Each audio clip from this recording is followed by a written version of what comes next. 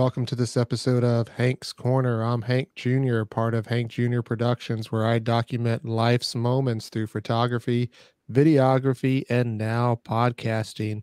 And today I have a very special guest. He is certified platinum on Spotify, Indie Music Hall of Fame, Ryan Daniel. Ryan, how are you doing today? Good, sir, and you? Oh, I'm doing awesome as always, and it's such an honor to have you here on Hank's Corner. Tell me, where are you calling in from today? I live in a little tiny community, about 45 minutes west of Nashville. So I'm in Tennessee, and I'm sitting at my table and just working and grinding it out like everybody else. Yeah. So Tennessee, is that now your home? It is since about 2012. I think is when I came to Tennessee from North Carolina. Okay, so you've really been all over because you come from a line of military personnel in your family. You're an Air Force veteran. Your dad was, and I believe your grandfather was as well. Yeah. So you're definitely carrying on the family tradition. And let me just stop and thank you for your service and your family service. You know, that just means so much that you were doing that for us. I appreciate that. Thank you very much. All right. And along those lines, I got to see you out there in Freedom Jam this past summer, and I heavily promoted it here on Hank's Corner because it was a great show with great artists such as yourself and many other artists, but it was for a great cause and giving back to our veterans. Tell me, what did that show mean to you, and how was it for you being out there? When I got the call from Brian Judy, first of all, I was honored to even get the call. Anytime I get a call like that to do something to raise money for our veterans or our military, our first responders, my first reaction is, "Wow, you call anybody and you called me." But so that was first and foremost, and then we got to the show. Those shows for me, obviously, for obvious reasons, hold a very special place. As artists, we get asked, "Oh my gosh, what's your favorite show?" or "What's your favorite venue?" or whatever. For me, it's anytime I get to play a Freedom Jam or a military base, or I get to help raise money for our veterans or for our first responders, or PTSD awareness. Anything like that, those are my favorite. That's partly what I signed up for. That's kind of what I like doing. And so that particular show was amazing. And you're right, it was amazing artists. Everybody there was amazing, from me to Carly Rogers to all the artists that played that day. I felt bad for the artists a little bit early on in the day because it was hot. And yeah, it definitely was hot, but I guess that's one of the advantages of being the headliner that you get to play when the sun goes down. Yeah, but I've also not been that guy. So, but even the folks that played in the heat, they brought it, and they brought a great show, and it was an honor and humbling to play with every single one of those artists. And it's that show is so amazing. All the artists that ever get to play that show, if they get offered to go play a Freedom Jam, which I believe is going to happen yearly, hopefully, they need to take that opportunity because it's a heartwarming thing, and it makes you feel good. And the people that come are there to just watch you, and it's just a great time, and a bunch of great folks that run that program. Yeah, and I really enjoyed it, like I said, because the entertainment was just awesome, and some of these names are just just blasting out there that they're coming real popular. I mean, I know you already have a good following behind you, but some of these other artists are definitely hitting it big as well. And was there anybody in particular that you enjoy seeing there? I know that they were all great, but was there anybody that just kind of stood out to you? You kind of put me on the spot here, but first of all, like I said, every single artist there was amazing, and all of us, in my eyes, are superstars in our own right. And I don't think any artist there should let anyone take that away from them. We are out there putting our pants on like any other mega A-lister, and we're doing it for the right reasons. So with that said, though, obviously, and I'm horrible at names, but there was a little girl there. She was probably, gosh, 11 years old, maybe. Yes, and that's one of the things I did want to talk to you about. Little 11-year-old Raelynn got up there with Raelynn. yeah, she got up there with Molly Lovette and sung on stage with her. And I heard that you gave her some great advice. Tell us a little bit about that. I mean, she was a little bit nervous, and we got to talking, and her mom and dad are amazing folks, and you need that support system. And for her to be so young, though, and she was very poised and professional, but she was a touch nervous, and she kind of asked me, well, do you get nervous? And I said, I get nervous before every single show, and I've played, gosh, thousands probably by now. Um, and I told her, it's okay. That nervousness is what drives you. That nervous is a good thing. And then I gave her some advice that I live by, that I've been basing my career off of, so to speak. And I told her that the ones that don't make it are the ones that quit. And as long as she, goes to school, finish school, girl, don't play around, but work hard, and don't quit. And because she obviously has talent, and again, she's so poised and so professional, and she did an amazing job. She's got a voice that, gosh, I think she's what, 11. I wish I could sing like that when I was 11. I mean, truth be told, she probably can out sing me now. So, but it was great to see her do her thing, and I continue to watch her whenever she gets posted on social media, and I wish her the best. And I think she's going to be a huge success if she stays with it. Again, all the artists were great. I'm a fan of Carly's. I think Carly Rogers, for my favorite song for her is Hell Raised. When that Yes, song I definitely enjoyed that one. Yes. Yeah, when that song dropped, I was like, download, and she lives not too far from me, in Dixon. So she's another great act that it was great to see her play. It was great to finally meet her in person. She's a superstar. So, I think everybody at some point during that show kind of stood out to me, and they all were so good that when it got to me, Mark Perkins, that went right before me. I mean, oh my gosh, and Mark, again, a great guy, great artist, and they all just set the bar, and that's exciting for me as a headliner to go, okay, I see what y'all did here. And then it just drives me and my guys to just kick it up a notch. And that's what it's about. That's what you want. And it's just a great experience.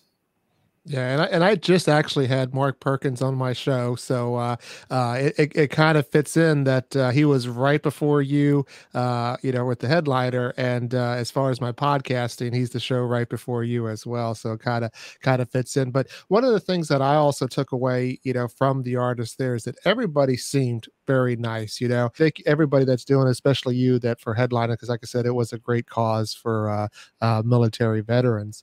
But tell me, you got a new album on the horizon with a new single, Camo.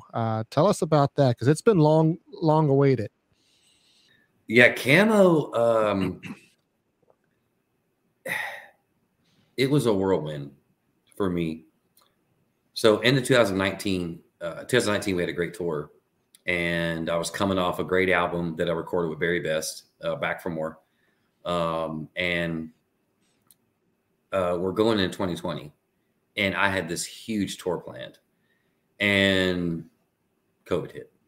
And so we were like, what are we going to do? Everybody's pivoting, everybody's figuring out what we can do. And I thought, you know what? I'm going to record a single, and as I did that and started thinking about you know, how I could pull this off. I just was like, well, if they're going to pivot that way, I'm going to pivot by recording music. And a friend of mine in the business, and I say in the business, but I've been friends with him since high school, James G, came to me, and him and Brendan Ireland, who was on The Voice, they've been friends for a long time. They wrote this song Camo, and they've been holding it for a couple of years. And he called me up because, you know, we were talking, and he caught wind that I was going to record it, you know, a single that leads up to my album. And he said, man, I've been waiting for the right artist. And he said, I feel like you're the guy. And he sent me the song, and it was amazing. And I said, hey, do you mind if I put my own twist on it? You know, i.e. the whole military thing and the ammo. And so I didn't take any songwriting credits, even though they offered it. I didn't want to, but I just put my own little spin on it and loved it. Well, in the midst of that, I'm friends with Chet Roberts, the guitar player from Three Doors Down. And I called him just for some advice on something music. And it was really irrelevant to even the single. But we got to talking, and I was telling him, yeah, I'm about to go in the studio, going to record, you know, a new single, leading up to my album. And he says, hey, why don't you record this new song at our studio, you know, here at Rivergate? And I'm like, huh? Like, I mean, I've been friends with him for a couple of years. I mean, I've opened up for Three Doors Down, and I didn't know they had a studio, you know? And he said, hey, you know, just let me, you know, why don't you just come to our studio and let us cut it with you? And I was like, yes, please. So bang, go to Hendersonville and took the song down there, and we worked on it for, gosh, I don't know, maybe a week, you know, kind of getting up the instrumentation, figuring out what direction we wanted to go. And Chet produced it. Greg played drums on it. I mean, it was amazing. And it was so cool to work with. I mean, obviously iconic, you know, legendary Three Doors Down folks are just, you know, when those guys talk, you listen. You know, they sold 30 million albums for a reason, right? So as an artist, I'm going to listen. And but it was cool because Chet kind of just brought out some new stuff in me, and was kind of like, I hear something, go with it. And it was new for me. We kind of thought way outside the box, and we did it, and then dropped it. And then my fans went crazy. 5 weeks, 100,000 spins. It was the biggest song I ever put out in my career. And I mean, yes, granted, you know, when you tag Three Doors Down name on anything, it's going to help it, right? I credit that for sure, but also credit, it's a great song. It is. And it was natural for me to have that, a little bit of that country rock kind of sound. And it is what it is. And that led to me going, wow, maybe I should base this album a little bit off of that. Because as an artist, and I tell younger artists this all the time, listen to your fan base. They're telling you something, i.e. social media, your download, your spins, your streams. If they're banging on something, listen to them, because that's what they want to hear. That's what they like about it. And by no means am I saying conform and be somebody you're not. But I didn't have to do that, and it was very natural. And so my fans were attracted to that. So that's how we created the album. And then when Chet called me up after the big success with the song, he said, hey, well, how about recording your whole album with us? And of course, again, I was like, yes, please. and it was great. So yeah, it's just been a great, like, 18 months. I'm blessed and lucky to have made the right moves and be in the right place at the right time, and work hard. But yeah, Camo was crazy. Okay, well, let's go ahead and play Camo here on Hank's Corner.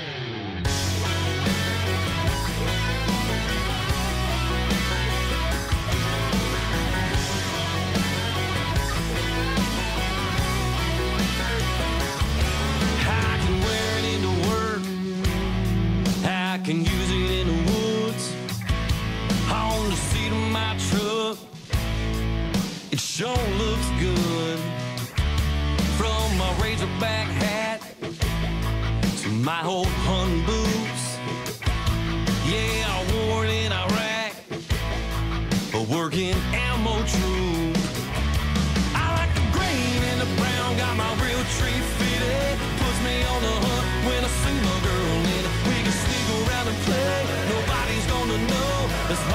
favorite color is camo.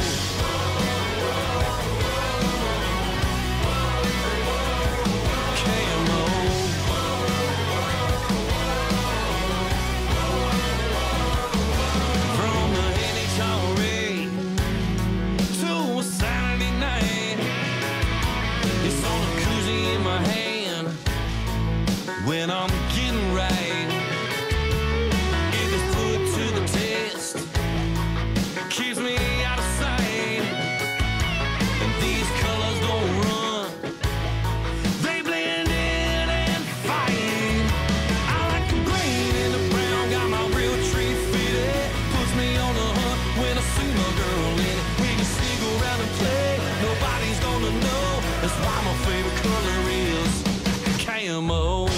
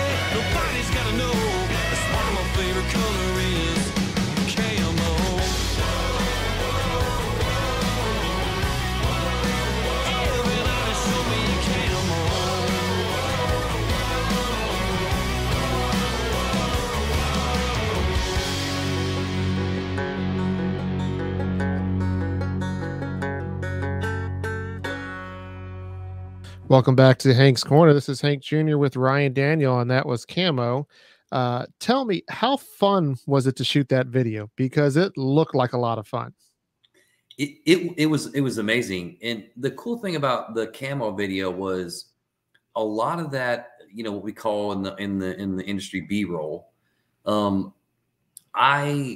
we were getting ready to shoot the video, me and JK, the guy, my buddy of mine, who actually shot it, we kind of had the idea to go to our fans and go, hey, you're the reason this song is successful. How about you send us some clips, you know, of maybe at a show you came to or whatever. So a lot of that B-roll is from our fans, and we put it in there. And then we, of course, you know, then we shot the rest of it. And it's always so much fun because we're just being silly. And it's just, it's amazing the support that we got for that video. And it was, but that video was definitely more for the fans, to say thank you for the success and they've given me, and for continuing to support me and listen. Yeah, it was a bunch of fun, and all the clips that you see are real live clips of shows and audiences and just my fans. And I think I have the best fans. I'm always hashtagging super fans, because that's what I call my fans, the super fans, because they're like Superman and Superwomen, and they just continue to support me, and they're the reason that I'm successval. All right. And that was, you know, like I said, it was an awesome video, and it's great when you get to interact with the fans like that. But, you know, there was a time when, you know, as big as you are now, that you were actually starting out. So tell me about that, and how did you get from starting out to where you are today? Well, I mean, you know, I did my Air Force time, and in the Air Force, I ended up, let's take that back. I grew up in music, obviously. My grandfather was a jazz drummer. He did 8 years in the Air Force and got out, and then was a jazz drummer his whole life until he passed.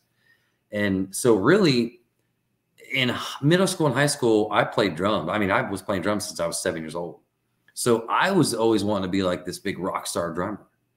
And so, you know, you get older and high school ends, and reality kind of hits, and you're like, okay, I got to do something with my life. And Air Force just seemed like, obviously, like we talked about earlier, kind of the right path. And I loved it. But great decision. Don't regret it. 10 years, perfect. I would still be in if it weren't for music. But I got in the Air Force, and then later on, about halfway through my career, I got to tour with Tops of Blue, which is an Air Force group that's real big. It's like a big Broadway show. There's like country sets and pop sets, and amazing. If anything can teach you what it's like to be on the road, it's that. Because we didn't have roadies, you didn't have stage hands, we did it all. Vocalists, we set the stages up, we tear it down, we drive, we did it all. So it kind of re-sparked my interest. But see, I went into Tops of Blue and I ended up being a vocalist. And I kind of liked being up front. And so that led to, I did some more years, and then I was kind of my 10-year mark, and I met my producer, Barry Best, and we talked about a production deal, and he's like, look, you really got something. I think you could really make a go at this. And I literally was, at 10 years, you either, once you re-up, you're going to retire, you're going to do 20, or you need to get out. So I literally came home, sat everybody down, and my daughters were really, kind of younger. And I just gave it to them, said, look, here are my options. And my daughter at the time, my daughter, Emily, was kind of like, I don't understand. She was little. She said, I don't understand, Daddy. And I was like, what do you mean you don't understand? And she was like, well, you always tell us that we can be anything we want to be and follow our dreams. She said, how come you're not gonna? And that was and my other daughters, Kay and Lexi, agreed. And they were like, yeah, Daddy, you need to go follow your dreams. And so that's what I did. And I got out and I grinded.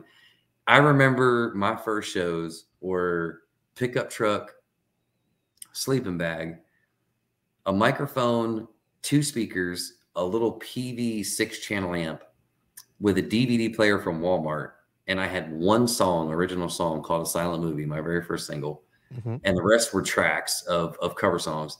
And I literally went out and played a whole year. Anybody that would let me play their bar, club, it didn't matter. Just let me stick out a tip jar. And I traveled all over doing that.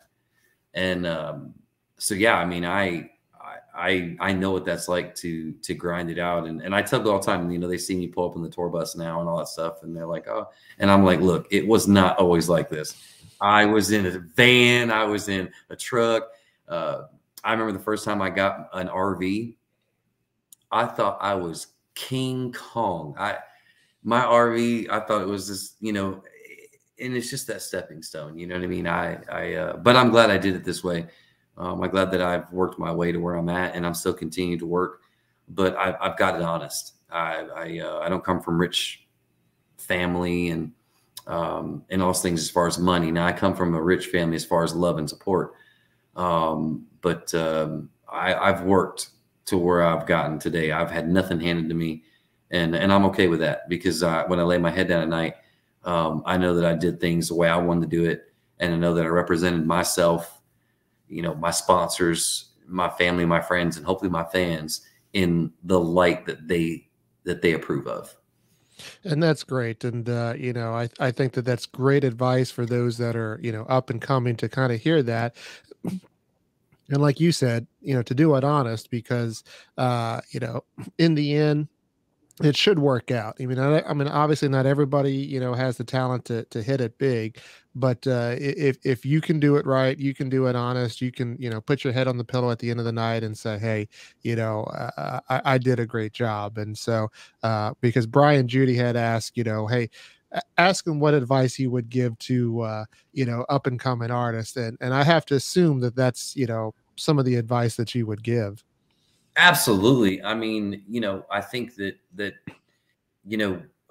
don't conform just because you think that's what the Nashville standard is.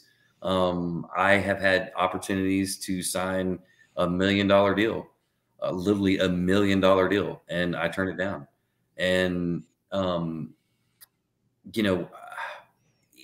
do it because of this is what you love. I think some artists have lost that. I think some artists have lost why we do what we do. And I think that working your way to the top is great. I think young artists need to know 2 words, which are very important: work ethic. If you are sitting around waiting for something to come to you, you're going to be sitting a long time. I don't really care how talented you are, because that the idea of the Carrie Underwoods and the you know, the people, it's such a small percentage of like that right place, right time. Get out there and grind, get out there and play. Don't, you know, I tell artists too, you know, Broadway's great. I think Broadway's amazing. I've played on Broadway. But if you think that a record label is going to go down to Broadway among all those tourists and all the people drinking and having a good time, and it is fun, trust me, it's fun. But I literally was told by a record A&R guy, like, we don't go down there no more. That was 30 years ago. Right. Yeah, things have changed. Yeah, things have changed. They're looking for artists who have at least made themselves a platform. If I had to nail down one thing, Brian, Judy, about what I would tell an artist, I would tell the 2 words: work ethic. All right, that's some great advice. So we're going to go ahead and play a song real quick called "Hate Myself Tomorrow" by you, and when we come back, we're going to hear the backstory to that. Absolutely.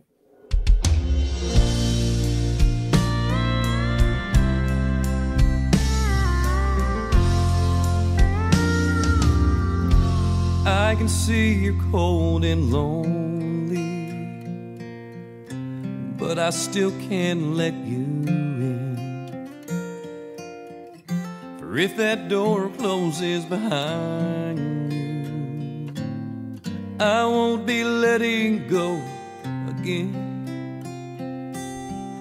So I'm giving you this warning: turn around and go back home.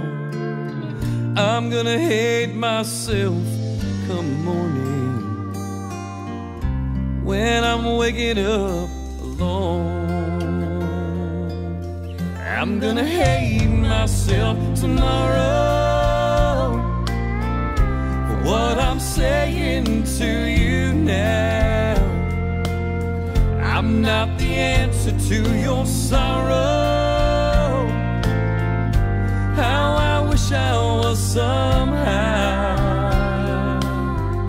And he don't love you like I love you, but that still don't make it right.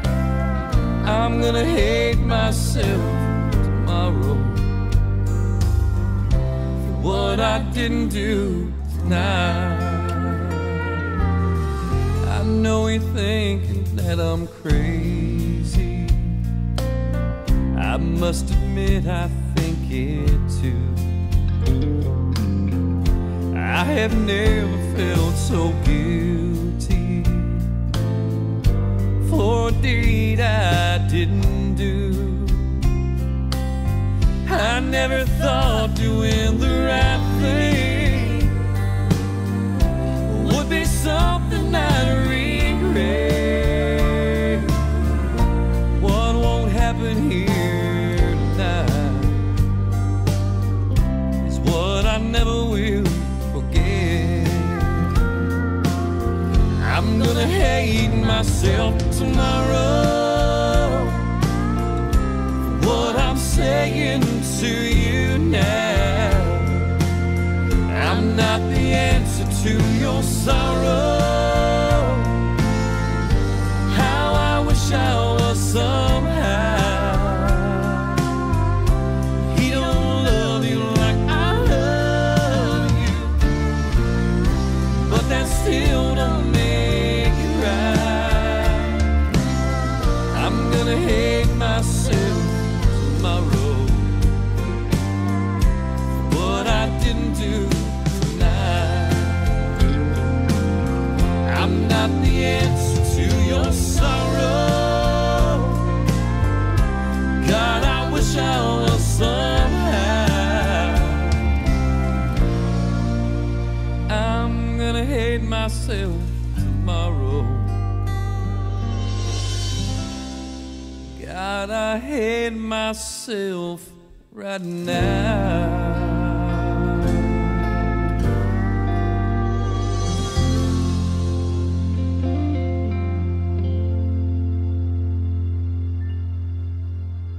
And so that was Hate Myself Tomorrow by Ryan Daniel here on Hank's Corner. I'm Hank Jr. So, Ryan, tell me the backstory to that song because it's a great one. It is. It's probably one for me that's never going to leave me. So we were recording my album Back for More, which you know, shameless plug. You guys can still get it on all streaming sites. But you know, I was recording with Barry, who Barry Best is an amazing producer, an amazing friend, and he is, you know, 75% of the reason I'm where I'm at today. That guy has taught me so much about the business, taught me so much about songs. But so I was recording my second album with him, Back for More, and we were writing and getting the songs together, but I was still touring. And I was in South Carolina doing I got invited to a writer's round. But it was kind of weird because I wasn't going to be there so much as a writer. I was like opening up for these writers. And these writers were Will Nance, who, if people don't know who Will Nance is, he writes a lot of Brad Paisley stuff. Buddy Brock, who is famous for like Aaron Tippin's big number ones. And then of course, you know, another one, which was one of my favorites, which is the late Kim Williams. Kim Williams wrote like every Garth number one there is. And so I'm a super Garth fan. Like I'm that, like, if I ever got to meet Garth, I would like lose my mind and probably cry. And like, that's my bucket list to at least meet him. Of course, I would love to go on tour with him. So anyway, I'm opening up and we're there the whole weekend, and all these guys are absolutely amazing. Well, my manager at the time told Kim, you know, hey, you know, Ryan's a huge fan of Garth, and people that don't know, Garth and Kim were amazing friends, and you know, Kim Williams, what a great guy, God rest his soul, Songwriter Hall of Fame. That guy's he's just, to me, one of the best I've ever heard. So she tells him this, and I'm of course embarrassed, and he's like, no big deal. And now I'm really nervous because I got to sing, you know, a 45-minute set with my band in front of a guy who, rightfully so, knows one of the biggest country artists ever to walk the planet. And so I get up there and do my thing. I come off stage and I sit with them as they're changing out the stage, and they all, you know, were telling me great job. But you know, for me, I was like, you know, attracted to Kim, and he was like, hey, you're amazing. He said, you know, you remind me of a young Garth. I was flattered. And he says, I heard you're writing for your second album. I said, yeah. And he says, well, you know, I might got something for you.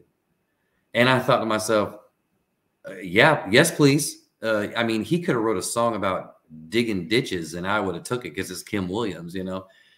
And he says, you know, I've been writing with Garth for his upcoming album coming out, and we've got a song that's not going to quite fit the theme, but it's a great tune. I think it'd be good for you. And I was like, whoa, hold on. You wrote it with Garth. So Garth co-wrote this one? And he's like, yeah. And he says, I already called him and let him listen to you. And he said, yeah, you're good to go. We can send it. Wow. So then I was like, hold on a second. You held the cell phone up. And so I'm just like, you gotta be kidding me right now. I mean, this is, you can't make this stuff up, you know?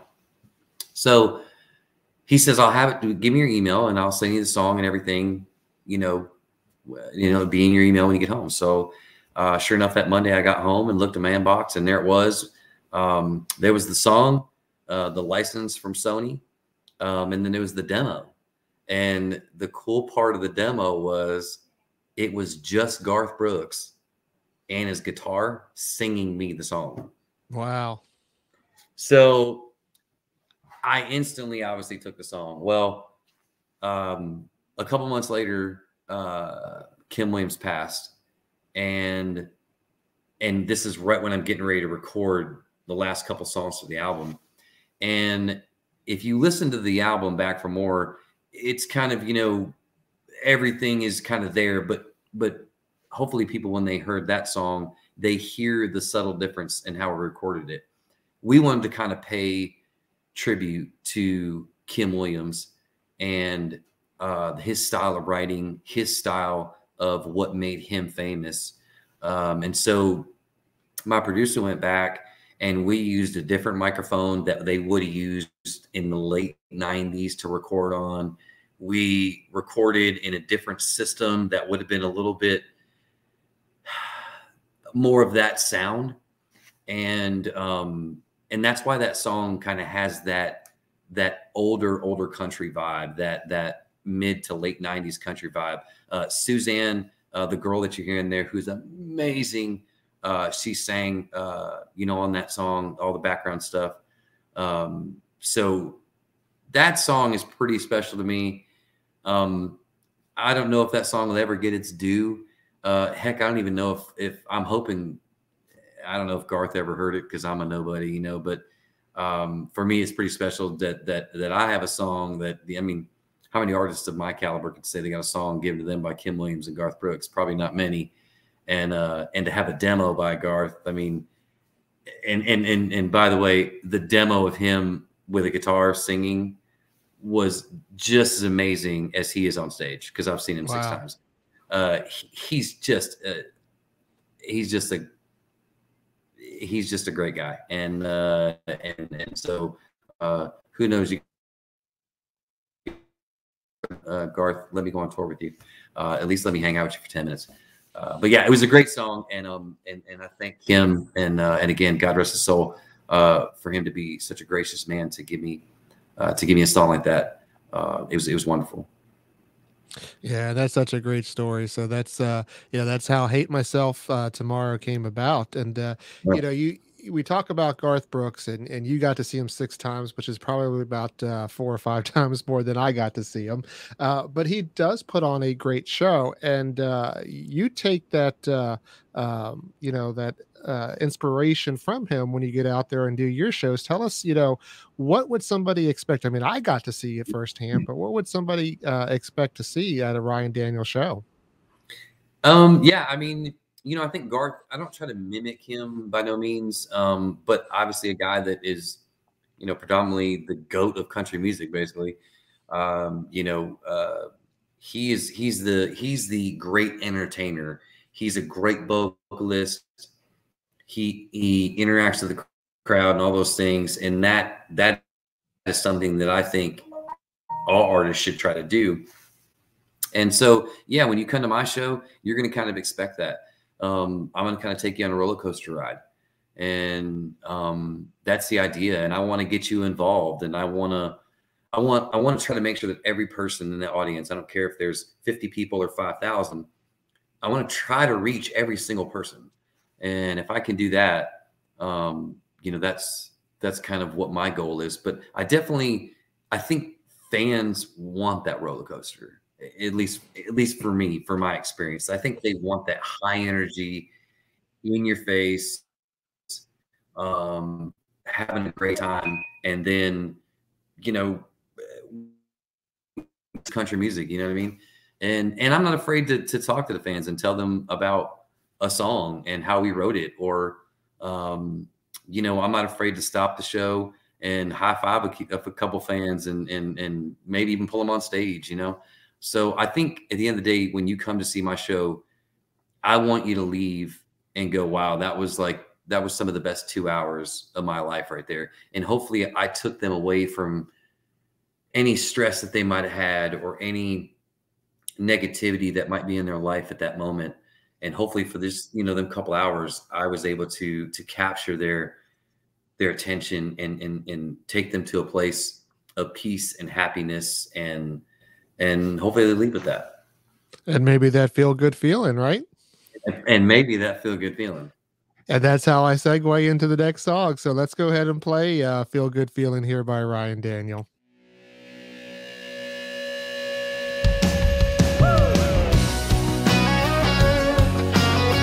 Yeah.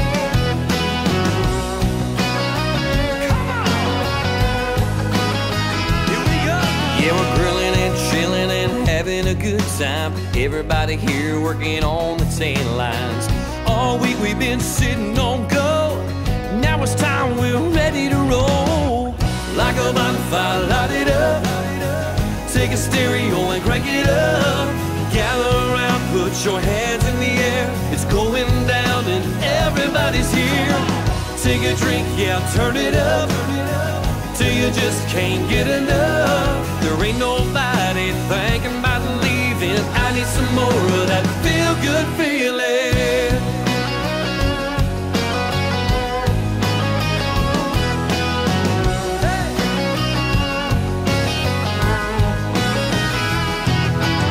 The temps 9 to 5 and a climbing. Tennessee sunshore shining down on us like it's spring break. But man, we're just chilling at the lake. Like a bonfire, light it up. Take a stereo and crank it up. Gather around, put your hands in the air. It's going down and everybody's here. Take a drink, yeah, turn it up. Till you just can't get enough. There ain't nobody thinking about leaving. I need some more of that feel-good feeling.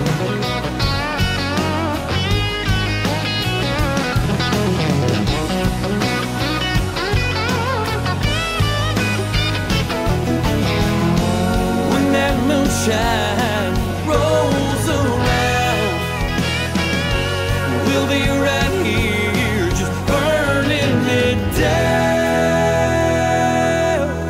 Like a bonfire, light it up. Take a stereo and crank it up. Gather around, put your hands in the air. It's going down and everybody's here. Take a drink, yeah, turn it up. Till you just can't get enough. There ain't nobody thinking about leaving. I need some more of that feel-good feeling. Yeah, that feel-good feeling. Yeah, that feel-good feeling.